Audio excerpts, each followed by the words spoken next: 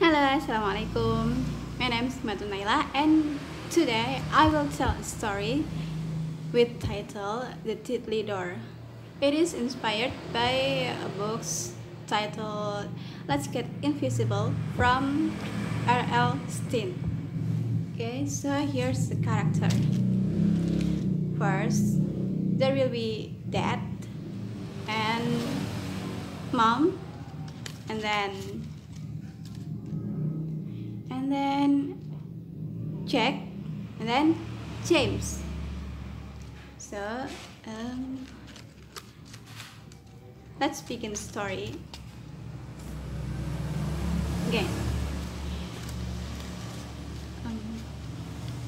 Jack, James, mom, and dad, they were just arrived at their new home. Then Jack and James, after they arrive at their new home, they go straight to their new room.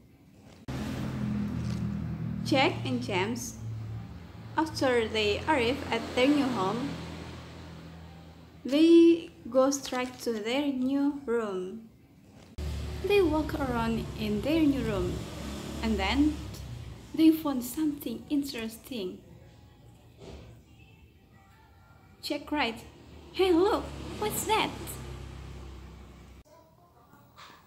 Wow, it's a door. They found an odd-shaped door.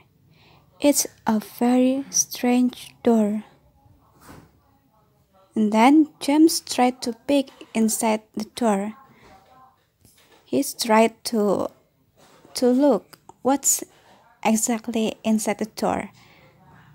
But unfortunately, he can't see anything because it's very dark there. And then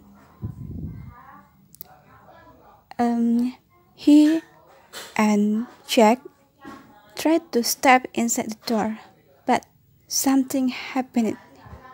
You know what?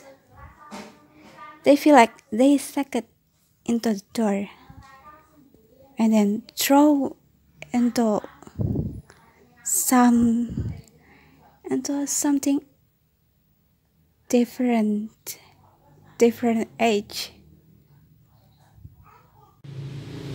You know what happened? They are sucked into dinosaurs era. Wow, Jack is a dream, said James. Oh, I don't know, sighed Jack. But then when they walk around, their mom calls them. They hear their mom calls them. So they run.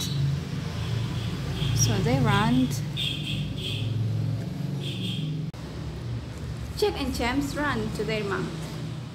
What happens, mom? Oh, nothing.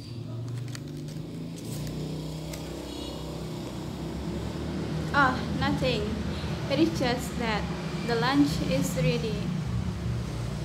You might eat now. Okay, mom. I will go to the dinner room. Okay. The next day, Jack asked James to go to the door again. But James said, "Don't you feel weird after entering the door?" I think not, sighed Jack. But James said, "But I feel like something has lost from myself after entering the door. Don't you feel it too?" No. But Jack still begged James to go to the door. But James stays still with his opinion. He doesn't want to go to the door again. Okay, if you don't want to, I will go there by myself, sighed Jack. He walked angrily to the door. Okay, but don't you say that I haven't warned you, sighed Jem. Jack stepped into the door angrily, but unfortunately, there's something came creeping behind him, and that thing catch him.